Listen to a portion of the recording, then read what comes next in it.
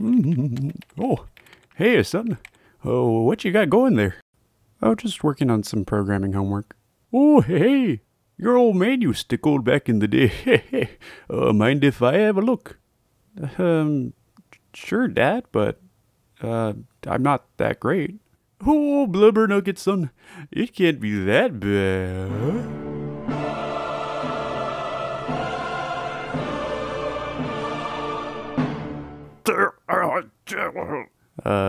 Dad?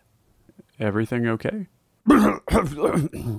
Oh, hey, it looks like you got a lot of if-else statements there. It'll slow down your program a bunch, don't you think? Why don't you do what your brother Bobby did and use a switch case, eh? Oh, well, I was thinking about it, but I don't think it really matters that much. Oh, son. Oh, son. Oh, son.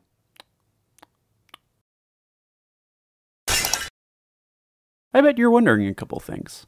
What are switch cases? Why are they better than writing long strands of else-if statements? Why do my parents love my brother more? Well, that brings us to today's topic, switch statements. In our last video, we talked about if-else statements and how they can help direct the behavior of our program. While if-else statements are a staple for handling conditional logic in your program, it's good to know that you have other options for different situations. Sort of like how there's different tools to use in your toolbox. Well, switch statements are one of those tools.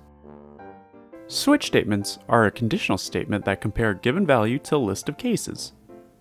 If the given value matches one of the case's value, the program will only process that case's code. A case is a block of code with a value assigned to it to help identify the block. To write a switch statement, first, you initialize it with the word switch.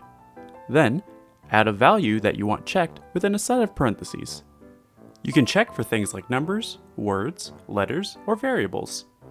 Then, inside some curly braces, you would add different cases with their own code to handle different outcomes. And you gotta make sure the values of your cases are of the same data type as whatever you're checking for. So if you're checking a variable that has a character data type, your cases can only be identified with a character value. Once we have a value in the parentheses, the program will jump to the case that has the same value as the one in our condition. So if your value is equal to B, then your code will jump to case B. Then, for each case, we would add a thing called a break to exit out of your switch statement and continue on with the rest of your code. Lastly, you can write a default case to handle any other outcome that isn't taken care of by the other cases. And it's important to note that if the default statement is used as the last statement in a switch block, it doesn't need a break because the program will just execute its code and move on with the rest of your program. Here's an example. So our friend Kevin is a busy blub with many jobs, and he needs help remembering which job he has to do each day of the week. We can help him keep track of his jobs with a switch case. First, we initialize our switch statement by stating the word switch. Then it's followed by an expression that we want to check inside our parentheses.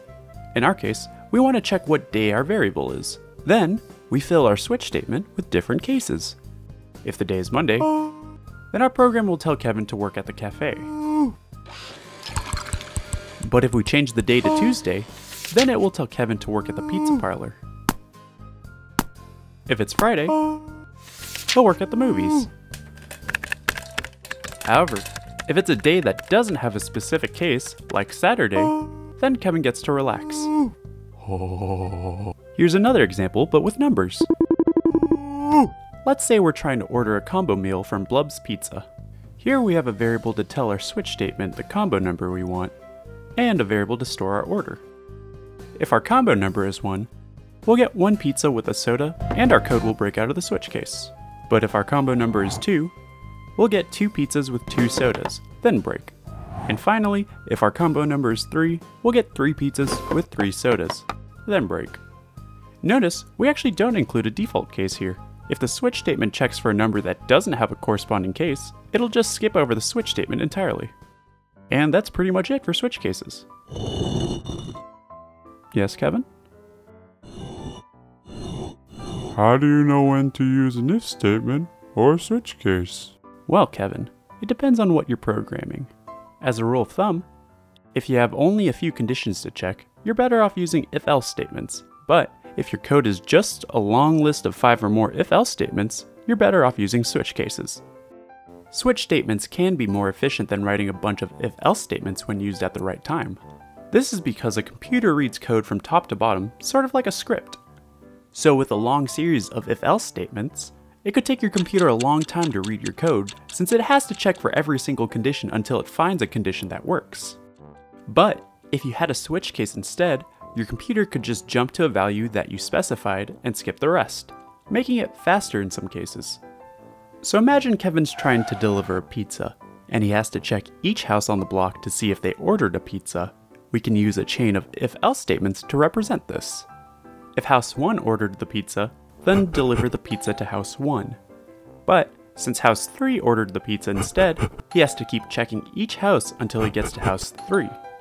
This doesn't sound so bad with smaller numbers, but if Kevin wanted to deliver to house 515, he would have to check every single house in between until he found the right house, making the customer very upset that their pizza took forever to get there, thus leaving Kevin a bad tip.